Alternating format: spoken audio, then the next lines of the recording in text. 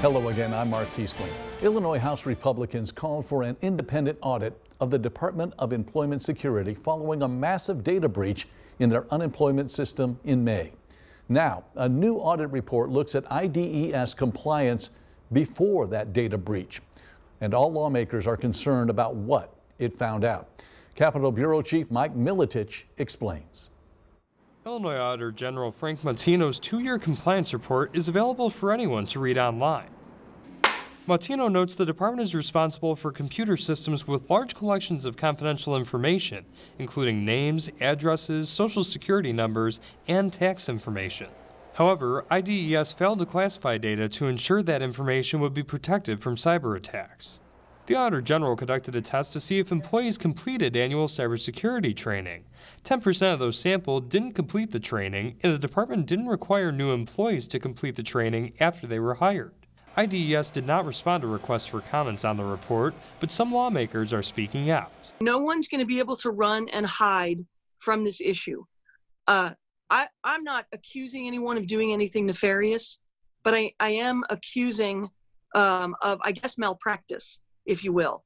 Representative Terry Bryant notes the audit found a contractor was using a personal computer to work on payroll matters. The audit states IDES doesn't have policies in place to ensure payroll information is safely removed from personal devices from anyone working remotely. Bryant has been critical of the Pritzker administration's response to the recent data breach, but also happens to be a former external auditor for the Illinois Department of Corrections. While she isn't shocked by the findings in this audit, Bryant feels IDES is getting away with the slap on the wrist.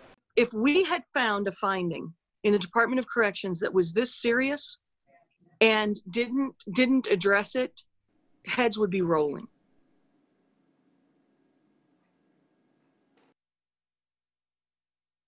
Representative Bryant hopes to see a hearing with the Auditor General, IDES, and the Pritzker administration before lawmakers return this fall. IDES has created a temporary solution to cut down on wait times and repeated calls to their unemployment line. The call-back only model went into effect today. Now you will receive a call when you are next in line without losing your place. The department says you must select the appropriate option describing the reason for your initial call. Officials say this will ensure you will be served in the exact order the department receives your call. And today, the Department of Employment Security announced a new director. Governor Pritzker appointed Kristen Richards, the current chief of staff to the Senate president. Richards has served 2 governors and 2 Senate presidents during her 18 years of overseeing nearly 24 state agencies and 7 state budgets.